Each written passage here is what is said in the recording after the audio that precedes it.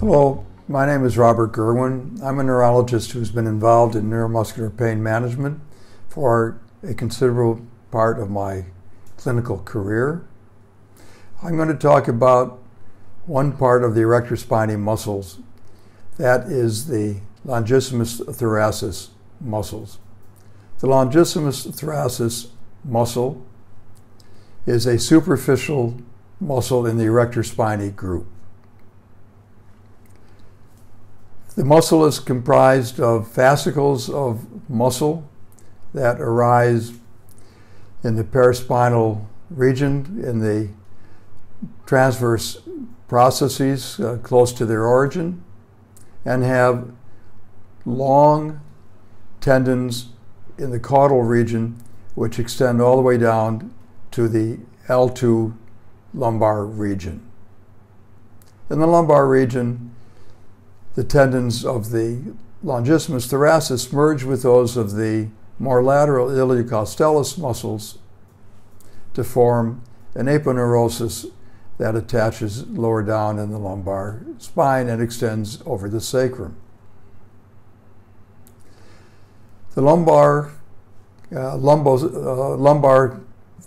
and thoracic paraspinal muscles that make up the longissimus thoracis are a common cause of back pain, particularly of thoracic and lumbar or mid-back pain. They can occur with overload from chronic usage, for example, sitting at a computer for long periods of time without adequate back support, from repeated bending, from trauma, from trunk whiplash, for example.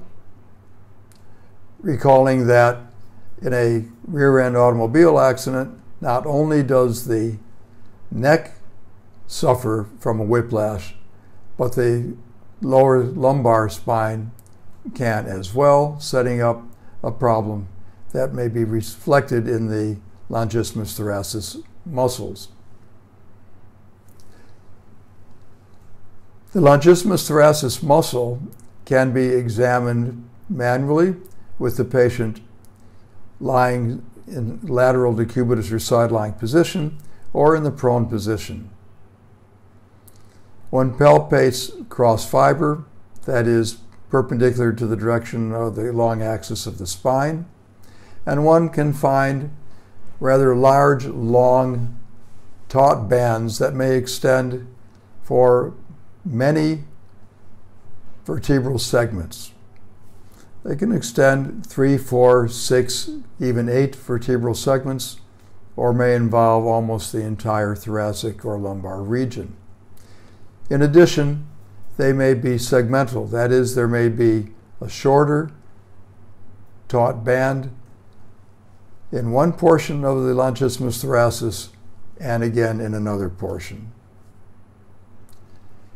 These trigger points cause pain which may not only be local, but the pain tends to be referred caudally, so that trigger points in the lower thoracic and lumbar region of the longissimus thoracis may present as pain in the gluteal region, and trigger points in the more thoracic, upper thoracic portion of the longissimus thoracis may present as pain in the lower thoracic or lumbar region.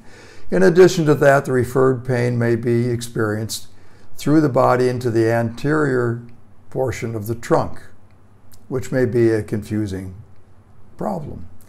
The trigger point pain may be relatively mild. Trigger points may be present in a so-called latent form that do not cause pain spontaneously, and taut bands may be present which are not painful at all. On the other hand, trigger points in the longissimus thoracis muscle may be absolutely incapacitating, preventing the patient from getting up, walking, or even rolling over in bed. They can be inactivated manually or by needling, and they can be, when inactivated, relieved of their pain rather astonishingly quickly. No matter how they are relieved, however, the underlying factors which have led to the development of trigger points, assuming that this is not a traumatic event, but they have to be identified and corrected. Thank you.